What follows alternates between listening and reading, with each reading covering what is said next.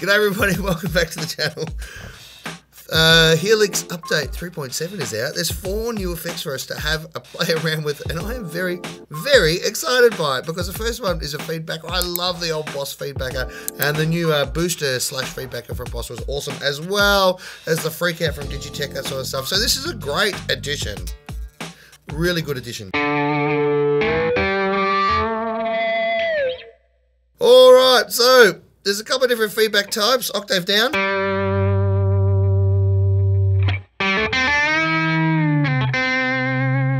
That's the sort of feedback that all acoustic guitarists dread. Unison. Octave up.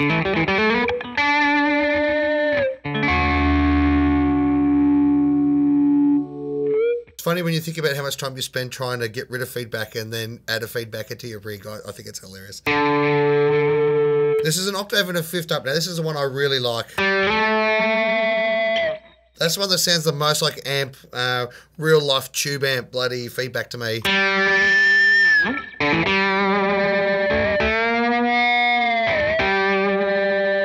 That one's great. Octave up and a fifth together. This is 2 octaves up.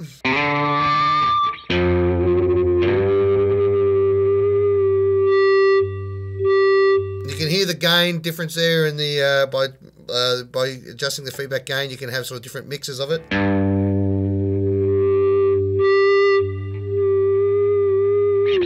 Which is pretty awesome.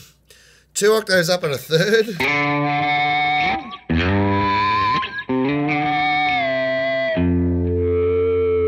Oh, it's so good. So much fun to muck around with. 2 octaves up and a fifth. Now, it doesn't sound great up high.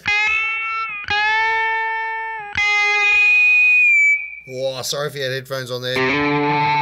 But on the low notes, it sounds awesome. 2 octaves and a seventh. This one's really interesting.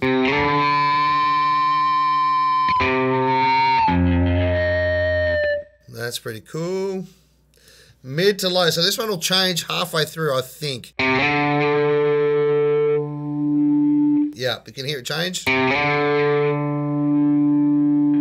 Beautiful. And then this one will be high to low.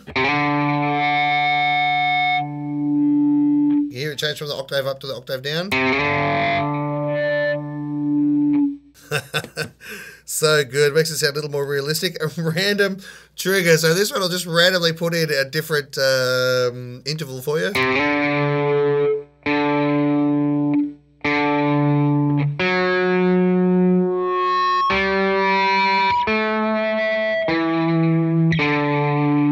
Which is pretty cool. Random onset.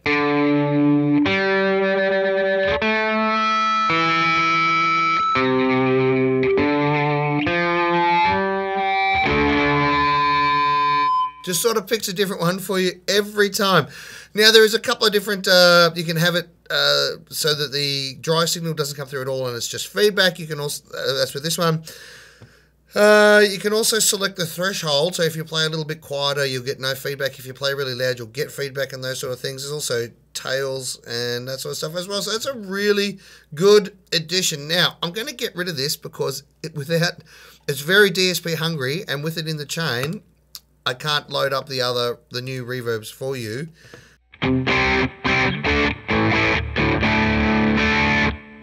Now, the other new effect they've got in here is the Nobles, which is totally awesome because I fucking love the Nobles overdrive.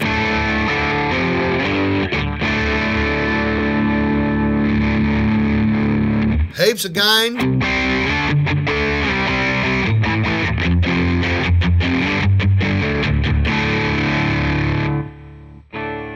Or bugger all gain and lots of boost.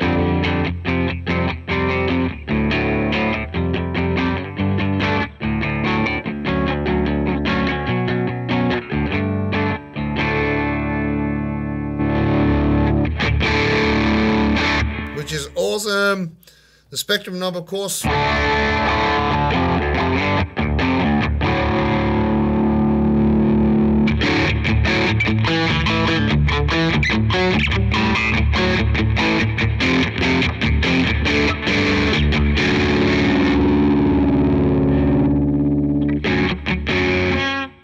knob is pretty self-explanatory.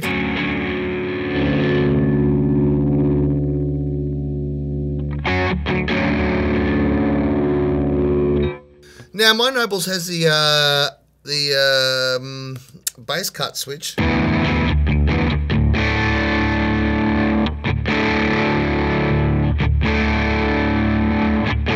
So they've modeled that as well, which is super awesome. And in this version, you can also select between 18 volts for a little bit of extra headroom.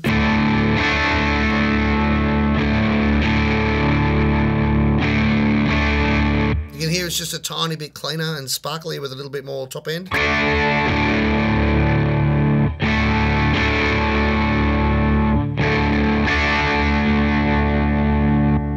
Alright, that's super awesome. Let's get into these reverbs.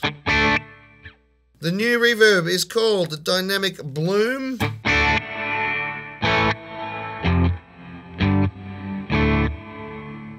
All you need to know about this is that it is a reverb that actually comes in slowly after that you have played your note. You can set it to short. You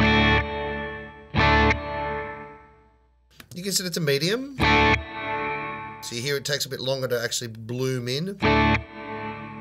Or long, which is really long. So you can set your decay all the way up to infinity, which is crazy.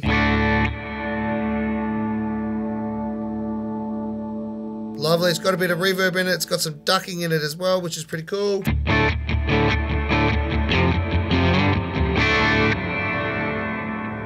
Then it blooms in the end. Now, the next one is called... Now, the next one is called non-linear reverb for those of you, some of us call it a gated reverb, that sort of stuff. This is going to be perfect for all the Phil Collins drummers out there playing in Phil Collins cover bands. So you can set your delay to be really short.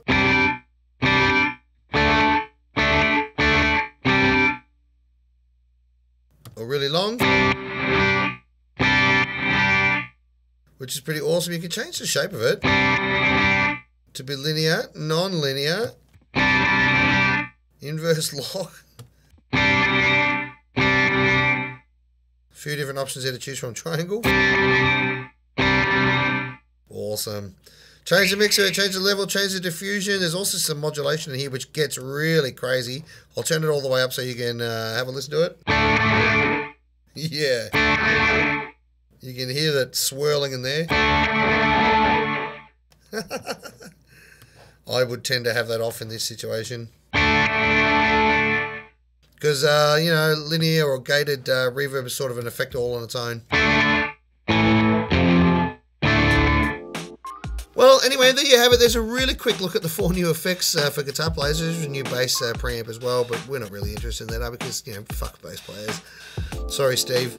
Anyway, there you go. I hope that was helpful. If you're looking to update, it does take a little while. Mine took about sort of 8 minutes, although it can take up to half an hour, I say, because there are a lot of IRs, which I will go through in a separate video. But these are the 4 new 4 new effects. Hope you enjoyed that. Give us a thumbs up, like, subscribe, all that sort of stuff. It all helps us out a lot. Thank you for tuning in, and we'll see you in the next video. Bye.